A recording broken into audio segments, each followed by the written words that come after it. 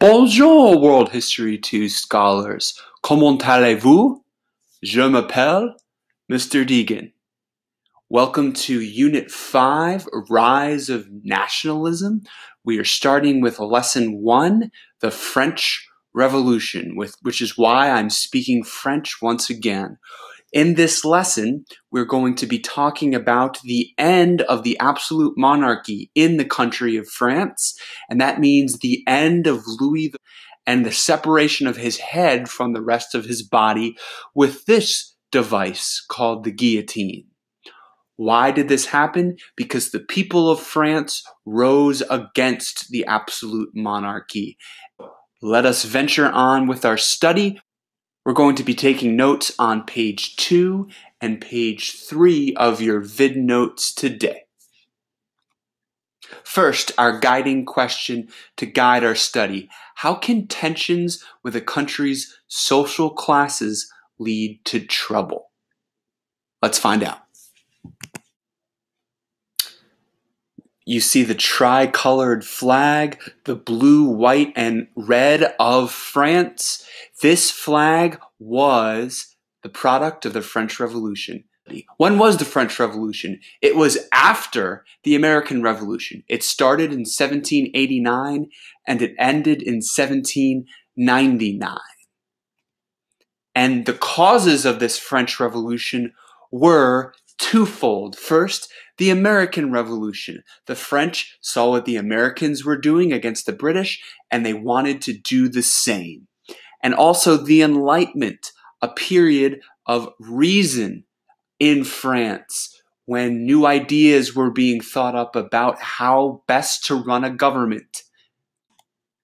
Let's dig a little deeper. The ideas of the Enlightenment. You see another French salon here. And you see some of these Enlightenment thinkers who are going to cause the people of France to think that they can rule better than one king. Montesquieu says, to become truly great, one has to stand with the people, not above them. A king stands above his people. So that might spark a revolution. Rousseau, another champion of the Enlightenment, he says, man is born free and everywhere he is in chains. Life is making him shackled when he has natural rights. Rousseau is going to spark the French Revolution. And an American, imagine that, a Virginian no less, Thomas Jefferson, he's going to say the strongest reason for the people to retain, meaning to keep the right to bear arms, is to protect themselves against tyranny in government. Tyranny, meaning when one person or a small group of people take complete control of a government. Jefferson is saying that's not a good thing. In fact, that's grounds for rebellion. And Thomas Jefferson also writes one of the most beautiful documents in world history, the Declaration of Independence. We hold these truths, he wrote, to be self-evident, that all men are created equal, that they are endowed by their Creator with certain unalienable rights, that among these are life, liberty, and the pursuit of happiness. If you're an average French person and you read this, you are inspired to do something about your own plight. And that's what happened in the Enlightenment. That's a cause of the French Revolution. Another cause was the American Revolution. You see a battle scene here. The American colonists were the first in the New World to gain their independence, and the Americans rejected the British Parliament's right to rule them from over the Atlantic Ocean. And since British King George III, the ruler in Britain, was a tyrant, the Americans could no longer swear allegiance to him. So July 4th, 1776, Americans declare their independence. And the Americans defeated the British at the Battle of Saratoga, New York in 1777. That was a signature victory for the Americans, and it showed Europe that the Americans could win this thing. And it convinces France specifically that the Americans deserve an ally. So Benjamin Franklin goes over to France and negotiates an alliance with the French there, and the French join the American Revolution. And the British finally surrender to the French at the Battle of Yorktown. The French are very important to our victory. And this causes the French people to be inspired. It also causes debt. Wah, wah. 3 times their national income was the bill. 1.3 billion livres. One cause of the French Revolution was the American Revolution, for both good and bad reasons. Okay, let's talk about French society in the late 1700s. It was unequal. Why? Because there were 3 different classes, 3 social classes. Let's crunch some data on these 3 estates, the social classes in France. We talked about the clergy making up 0.5% of France. These were the Roman Catholic leaders. They owned 10% of the land, and they were exempt. They did not have to pay any taxes. The second estate was the nobility. This was French royalty other than the king, and they held the high-ranking positions in government, in the French military. They were also exempt from paying taxes. No taxes for the first 2 estates doesn't seem fair. And the third estate was 98% of the country, 27 million Frenchmen and women. It was everyone else. And the first and second estates lived off the labor of this third estate. They carried the burden for the entire country. And they were mostly rural, wage laborers with some bourgeoisie, the wealthy, educated, urban members as well. Now you know the 3 social classes. You also need to know that in France, during the late 1700s, there was tension between these 3 estates. And let's talk about this. The catalyst or the spark for the French Revolution was this tension. And the tension starts to build because France is broke. There is a drought in France that is causing a wheat shortage. When you don't have wheat, you can't make bread, people are hungry, and the French government is in debt because it spent so much money in the American Revolution. So the king's response is to hire a new finance minister. The minister's name is Necker, and Necker chooses to solve the issues of France by having the first and second estate pay taxes for the first time. And Necker also restricts the power of the king's counselors and court. Well, the king's response to Necker is to call the Estates General to meet. It's the first meeting since 1614. More than 150 years have gone by with no meeting. But here they go because the government wants to find solutions to this crisis. So, this Estates General meeting has some rules. Rule number 1, each estate gets 1 vote. The second rule is that they're going to work to fix this crisis. The third rule is that the third estate sits in the back. So here you see a painting of this very meeting in 1789. All of the estates wanted to argue about the organization of the Estates General and not about real issues. Sounds like politicians. Here's what happened. The third estate walks out of this meeting, and then the king locks them out of their meeting room. So they moved next door to a tennis court, which might have been a handball court, but it's called in the history books the tennis court oath. And what does the third estate promise to do in this room? They promise to keep meeting until they have written a new constitution among themselves. They are the ones carrying the burden for the French society.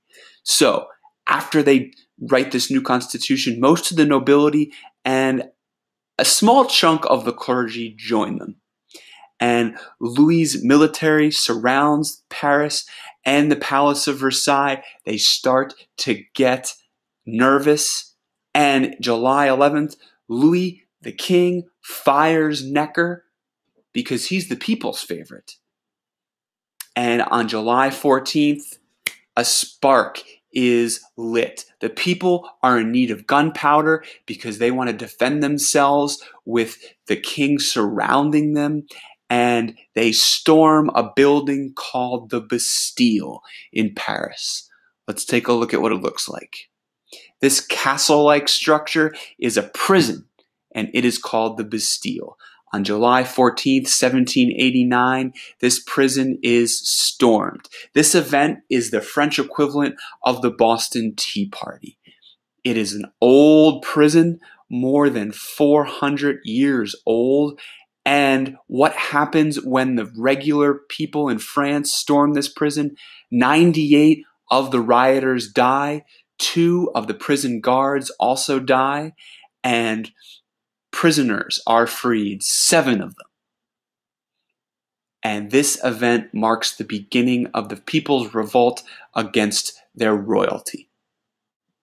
More on the storming of the Bastille. Here's another picture of it. You see the commoners about to storm it. 800 Parisians assemble outside of this prison. A guard fired on the crowd, and many people were killed as the mob broke through.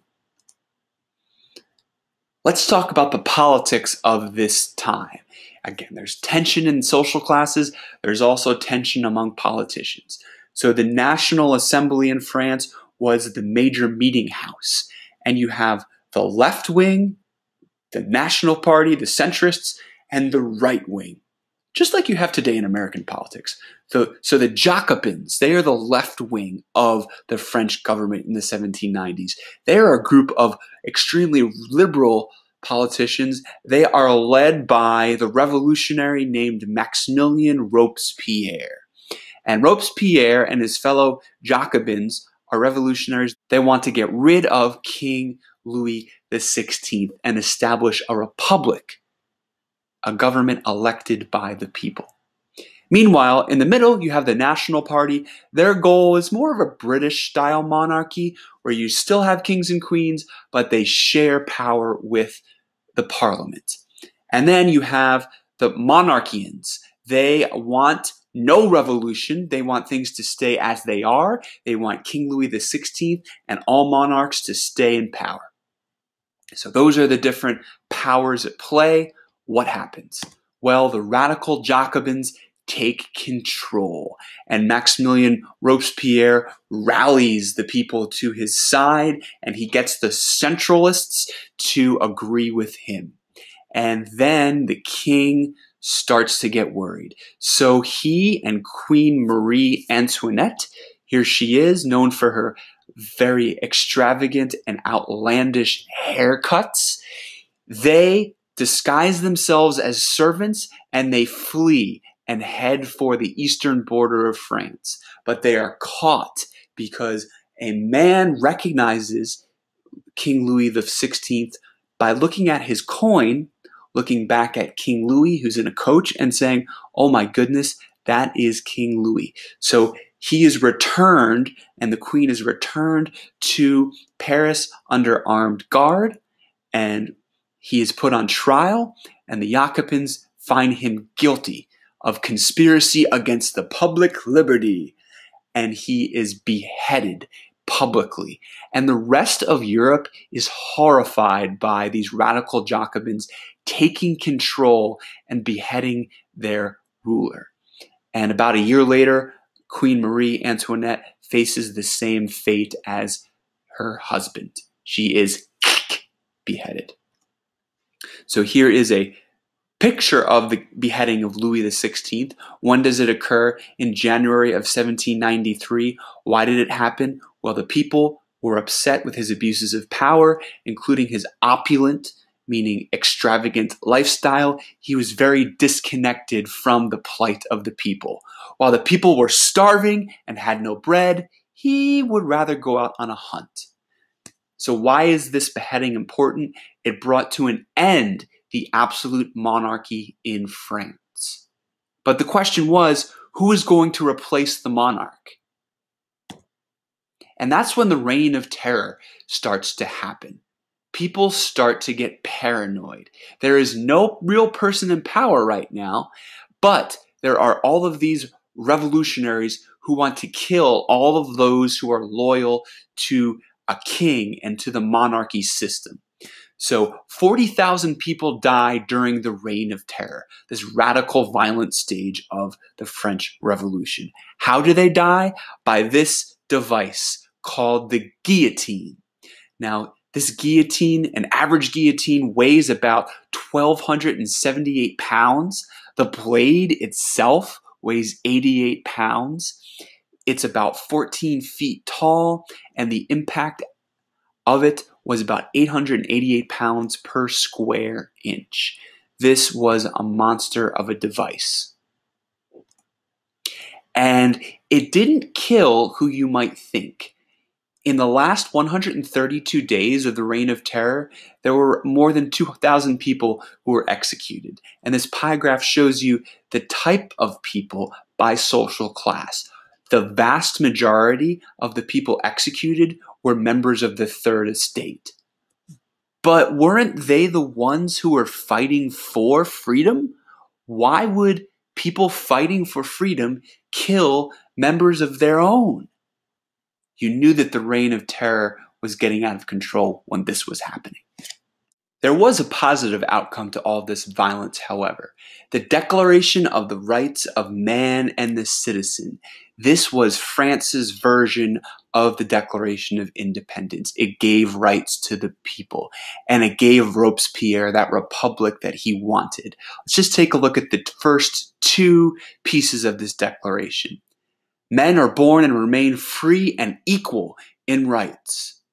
The aim of all political association is the preservation of the natural and imprescriptible rights of man. These rights are liberty, property, and security. Sounds an awful lot like Jefferson and like John Locke. However, there was still a power vacuum. After the Reign of Terror, you had to have someone bring stability into France. And the man who did was a military hero during the French Revolution. He fought against the monarchy, and it is this man on this white horse. His name is Napoleon Bonaparte. And amid the chaos, he helps turn France around. And he becomes the Emperor of France in 1804, crowning himself the Emperor. Now we have but our summary questions left. Please work on those now. And here's a preview of next lesson. We're going to delve deeper into the life of this man, Napoleon Bonaparte.